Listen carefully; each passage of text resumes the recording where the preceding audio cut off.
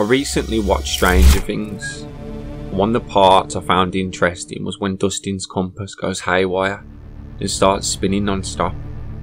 They believe the compass is broken, but what's actually happened was the compass aligned itself with a closer, greater magnetic field, which in this case was a gate, aka a vortex.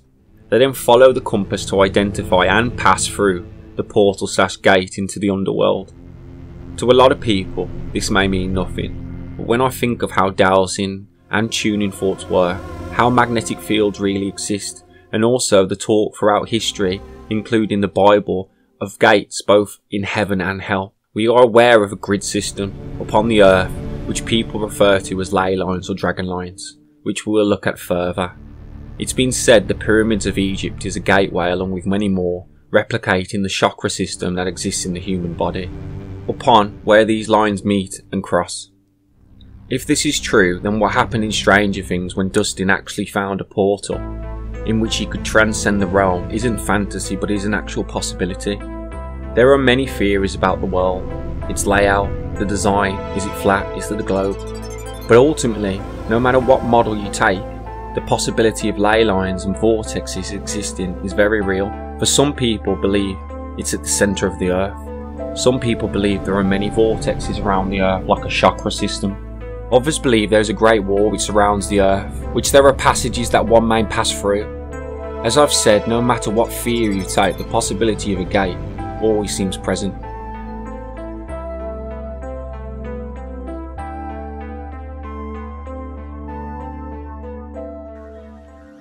Dude, I'm telling you, you're taking us the wrong way. It's north. I'm positive. I checked the map. You do realize that Skull Rock, it's like a super popular makeout spot? Yeah, so? Yeah, well, it wasn't popular until I made it popular. My walkie was busted. Boom! I was right. Skull Rock was north. Seriously, you're serious? Mm-hmm. This compass worked correctly when we left the Wheelers. It was correct when we got in the car on Curly, but it started to slip the further east we went. Lucas, do you remember what can affect a compass? An electromagnetic field. In the presence of a stronger electromagnetic field, the needle will deflect towards that power. So either there's some super big magnet around here, or There's a gate. all I know is that something is causing this disturbance, and the last time we've seen anything like it, it was a gate, and I hope something's happening. There's a gate in Lover's Lake. Whoa. Wait. Dustin, your compass has gone from wonky to wonky with a capital. Ah. Steve, what are you doing? Somebody's got to go down there and check this thing out.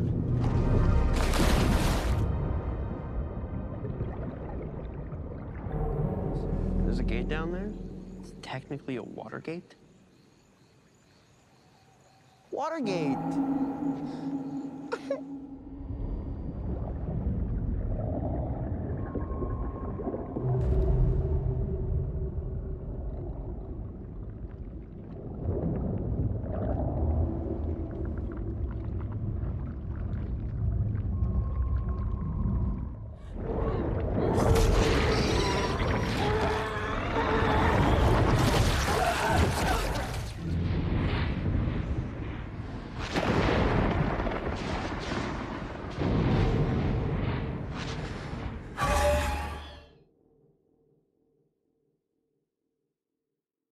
There are said to be many grids that operate throughout and around the world, but the crystalline grid is said to link the crystals of the earth.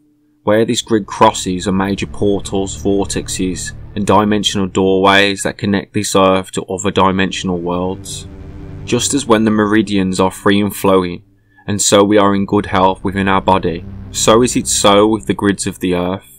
The ancients were aware of this and constructed pyramids, temples, standing stones, sewn circles to align this energy with the stars and the inner earth to hold the beam, as it were, as well as creating dimensional gateways and to bring forth higher frequencies that aid healing. The major junctions of the grid are often called dragon layers or serpent vortexes. These portals are spiraling vortexes that spin clockwise and anti-clockwise. This is how all the energy in the universe is said to move. The The spiraling energy is the serpent energy life force that flows up the spine.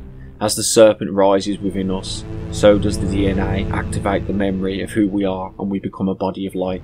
We raise our frequencies to higher dimensional worlds. For anyone that's watched my parks video will see that national parks and also local parks often have vortexes or gateways within them.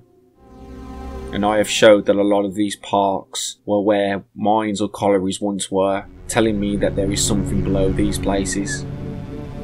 The crystalline grid is also known as dragon or ley lines.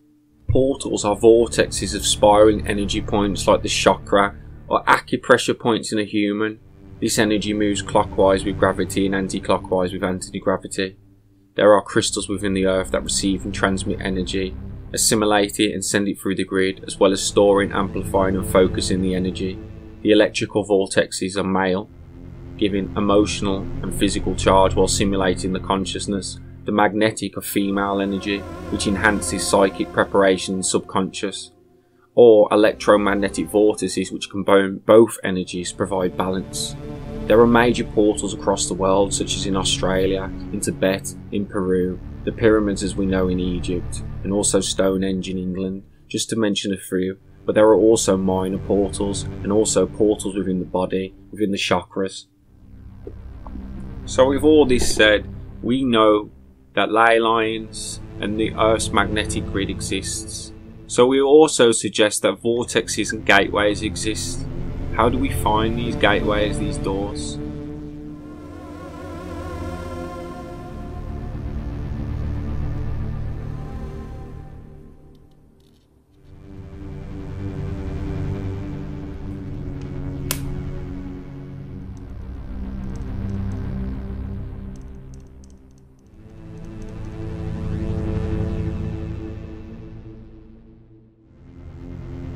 Running around the globe, everywhere, are energies that pulsate through the Earth.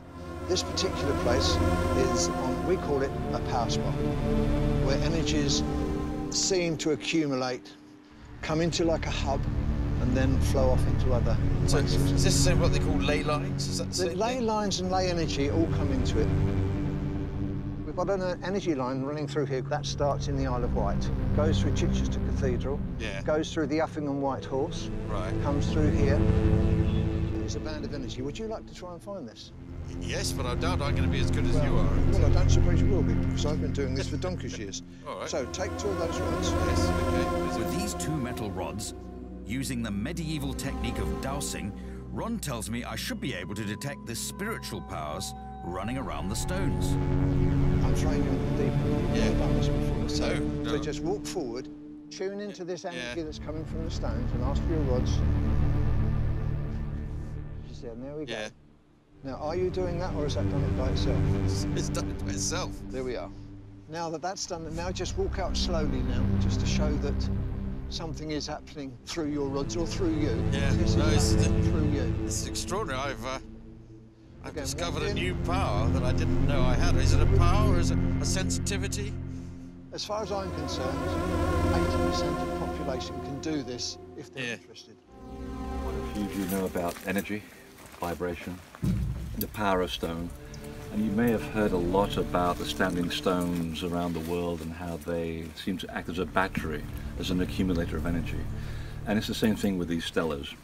They are where they need to be because there are certain hot spots on the face of the Earth, which are very common. They're everywhere. And they seem to be not just positioned haphazardly around the sites, but because there's some energy already in the ground.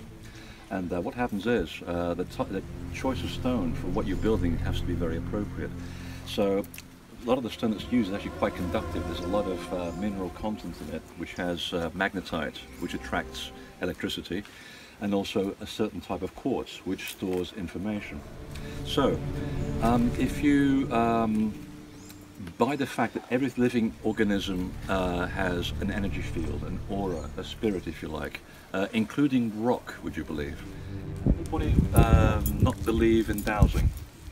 Which is okay to say yes, because some people think, oh, in case you don't, dowsing basically is a response, a visual response that is dictated by whatever question I am asking of a local energy field. You have to be very specific. So if I'm looking for a Buick in the middle of this park, I'm not going to get any response from these rods. So the rods tell me a yes or no, or a direction, or an angle of energy. It's still stored in this stone hundreds and hundreds of years after it was carved. And if I get a hit, what I'm looking for right now is the aura of the stone, and it looks just like a ripple in water. Okay, so wherever these, if anything happens, and I'm going to look for, in fact, I can do it from inside really, so you can all see. So if I concentrate on the stone and try to link with the aura of the stone, it's right there. Right there. And if you approach it from this side,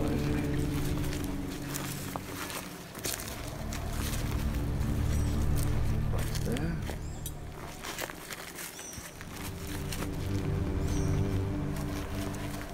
And if you approach it from this side,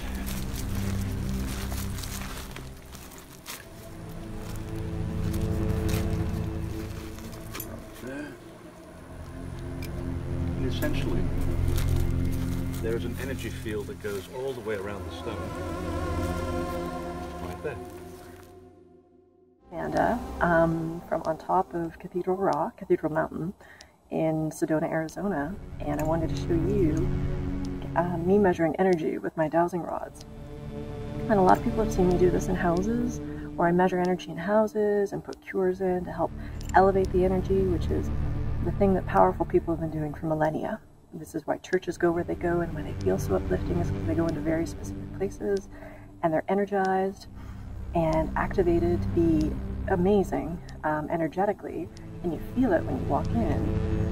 There's some places on the planet that are naturally like that too. There's places where I live in New Orleans, but here I came to Sedona specifically to experience these natural vortexes. I think there's about 5 here. This is the largest one, but I wanted to show my dowsing rods pointing to show me the center of the vortex.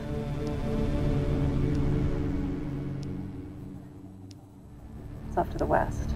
This one's about 1 mile in diameter. I stood on the edge of it yesterday and got goosebumps and saw vegetation twisting in clockwise patterns, which is the energy of this place. It spirals up clockwise, but I want to show you me measuring energy. What's the energy level of this place by count of 100?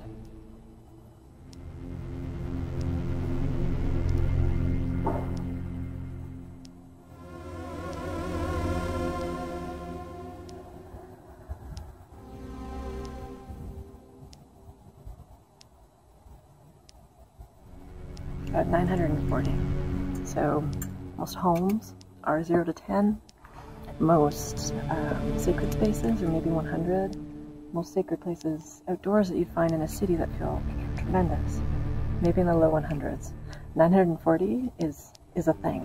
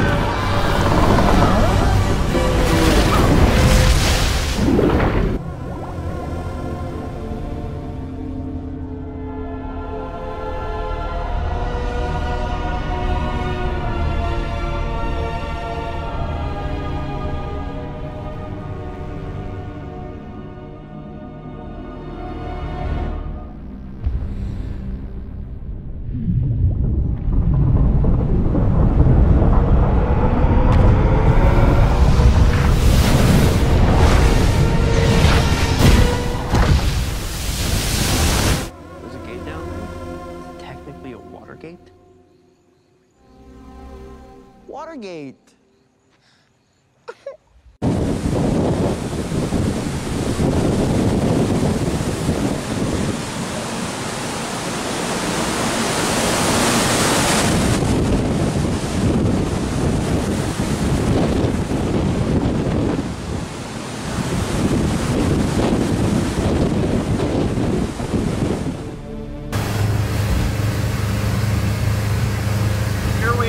Bermuda Triangle. Which way am I going? Which way am I going? Isn't that wild? Behold his mighty hand!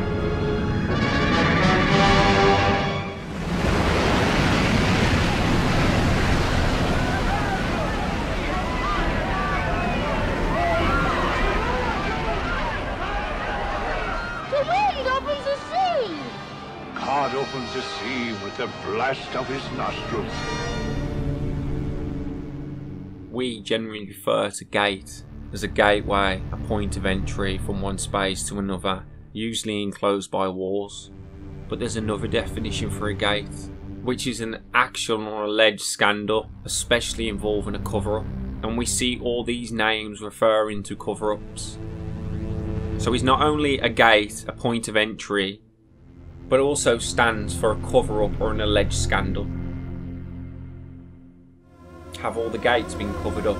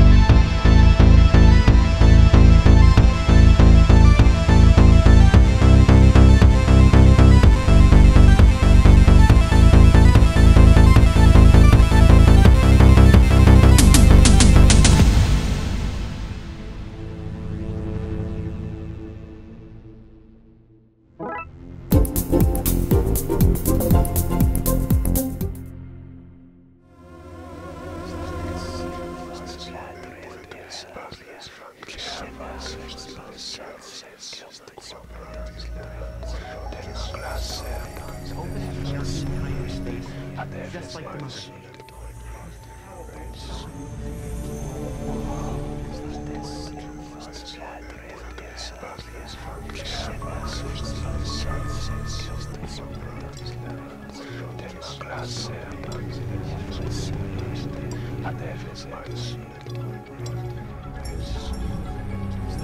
It's working. Okay, you guys seeing this?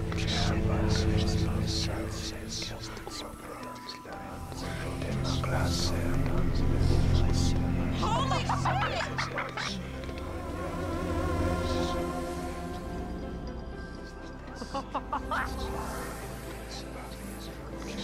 H.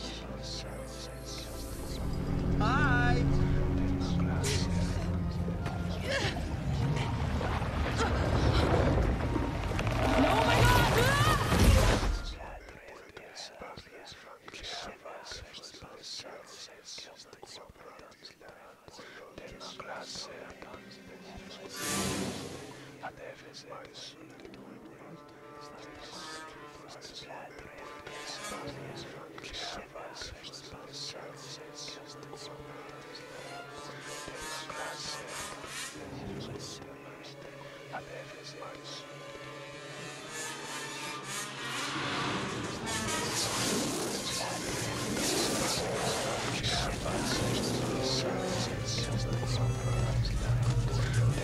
yourself.